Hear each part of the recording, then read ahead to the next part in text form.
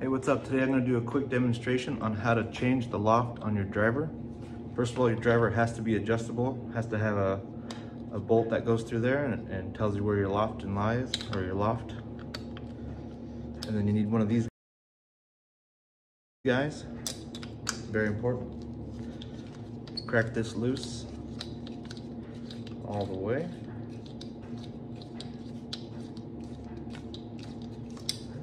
Set that down. I believe the standard driver can go about 4 degrees. Total adjustment. So let's go all the way to the lowest setting. That's low. Keep in mind that when the lower you lower your loft, the more your face will open up, and vice versa. The more you increase your loft, the more closed the face will become. And it is very important that you use these because it works like a torque wrench, but it's even better, it doesn't actually let you over tighten it, it skips. All right, so we got it on the lowest setting. Let's go ahead and do a demonstration. That's gonna open the face up a little bit, so it could be a little wild.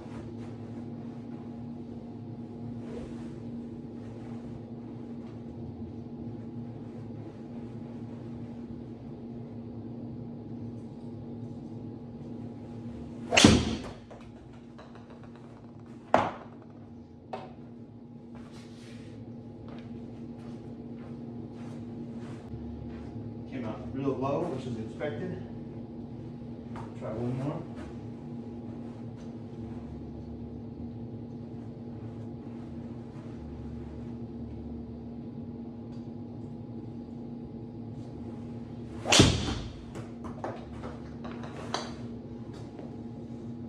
I actually like that.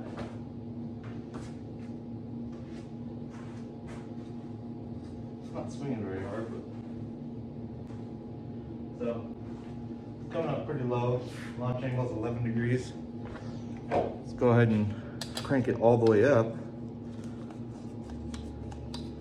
Give it as much loft as I can get. See what happens.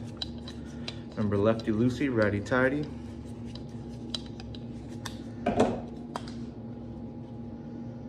So we'll go to the higher setting. I don't know if you can see that.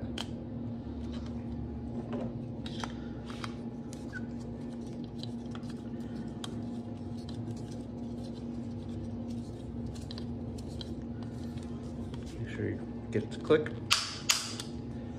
Let's see what that does.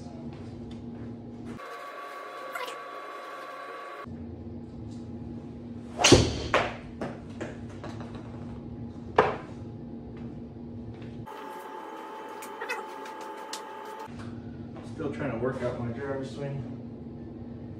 Can't seem to figure out a good one for myself.